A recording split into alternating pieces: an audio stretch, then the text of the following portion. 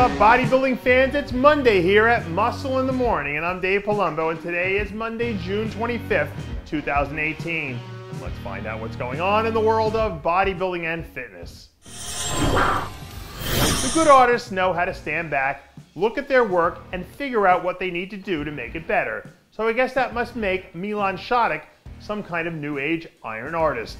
Last week, the former 212 Olympian told RX Muscle that he was planning to take the rest of the season off to focus on making improvements, and that he's eyeing the 2019 New York Pro as his next potential landing spot. Last month, we saw Sadek and his crew roll out what was easily the best overall look of his career at the New York Pro, where he managed a top 8 finish in the open division behind some of the biggest names in the sport.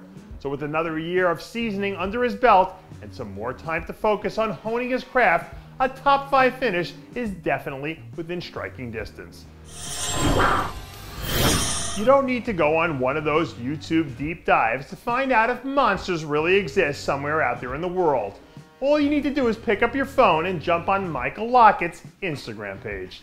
Over the weekend, we saw one of the scariest men in the game release a handful of new updates as he barrels ahead towards his crash course with the Windy City.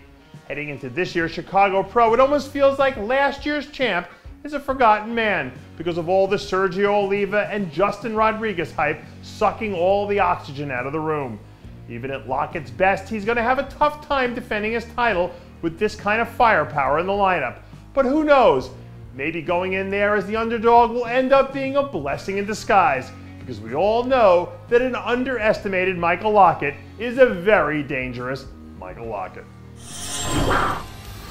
Now that the World Cup is in full swing, I know just about every Brazilian on the planet is completely dialed in to what's going on with their football team right now. But hopefully between all the hooting and hollering, they can take some time out of their day to show some love to their very own men's physique standout, Felipe Franco. Over the weekend, Franco and his team released an official update 12 weeks out of their latest Olympia campaign, where they gave their fans a quick glance at what they're bringing to the party in Vegas.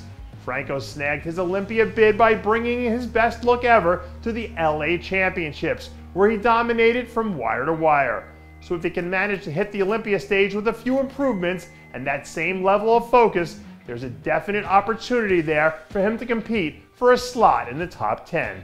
There comes a point in life where all the sweat, all the hard work, and all the preparation is finally done. And then it all boils down to one thing. Will you be able to execute? And a few weeks from now, we'll all find out firsthand if rookie big man Seth Shaw is ready to execute. Over the weekend, the Shaw camp dropped some clips from a few recent training sessions that show the former North American champ heading into the home stretch of prep for his debut at the Chicago Pro. The lineup at this Chicago show already looks like it's shaping up to be one of the strongest regular season events on the calendar. But on paper, this guy looks like he could be a serious top competitor who could hurt a lot of people's feelings if everything shakes out as expected. And that does it for yet another edition of Muscle in the Morning.